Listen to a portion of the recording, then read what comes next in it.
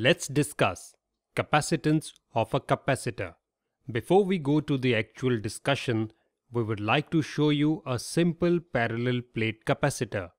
There is a dielectric material inserted in between these two parallel plates. Now, let us connect one battery of voltage V across the capacitor. As soon as we connect the battery across the capacitor, due to electrostatic force of battery, many free electrons in the plate connected to positive terminal of the battery will shift away towards the battery. This causes positive charge accumulation at that plate of the capacitor.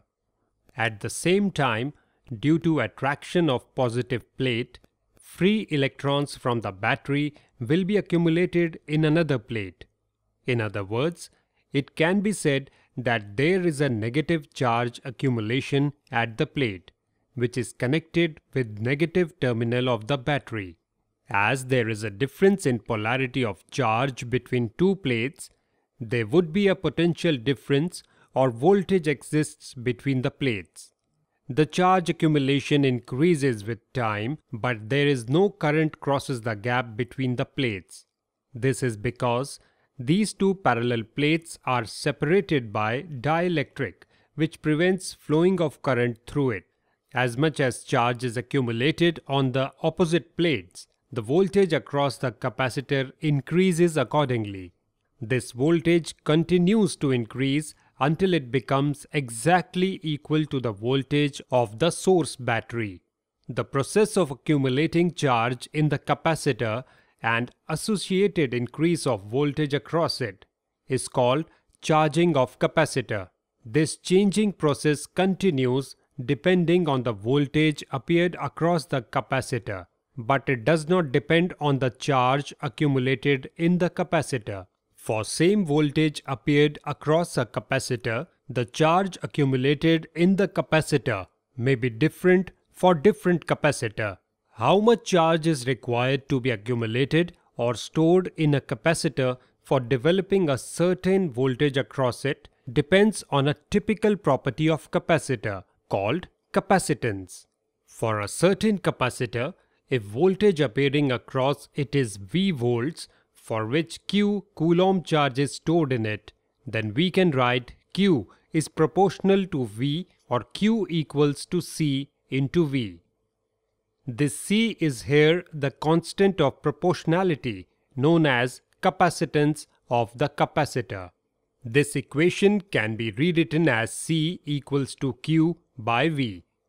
Now we will put Q equals 1 Coulomb and V equals 1 volt, and we will get C equals 1 Coulomb by 1 volt. This 1 Coulomb by 1 volt is the unit of capacitance.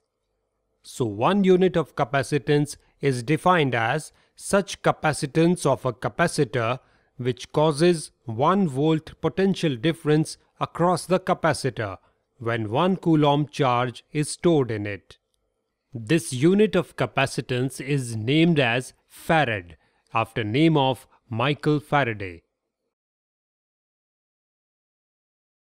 Now, it is understood that charge required to be stored in a capacitor for developing a certain voltage across it is proportional to the capacitance of the capacitor. How much charge is accumulated on the opposite plates of a capacitor for developing a certain voltage depends on area of the capacitor plates. If area of the plates is larger, more charge can accumulate on the plates for same voltage across them. If the distance between the plates is smaller, more charge can accumulate on the plates for same voltage across them. Therefore, capacitance is directly proportional to the area of the capacitor plates, and it is inversely proportional to distance between the plates.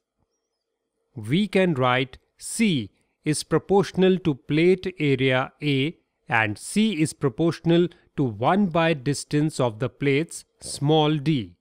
That means C is proportional A by D. From here we can write C equals to epsilon into A by D. This epsilon is constant of proportionality here, but it has a significance in determining capacitance of the capacitor. This is permittivity of the dielectric material inserted between the plates of capacitor. If all other factors are fixed, the capacitance depends on the dielectric material used in the capacitor. Rather to say, it depends on the permittivity of the dielectric material used in the capacitor. Hope you got a basic idea of capacitance. Thank you.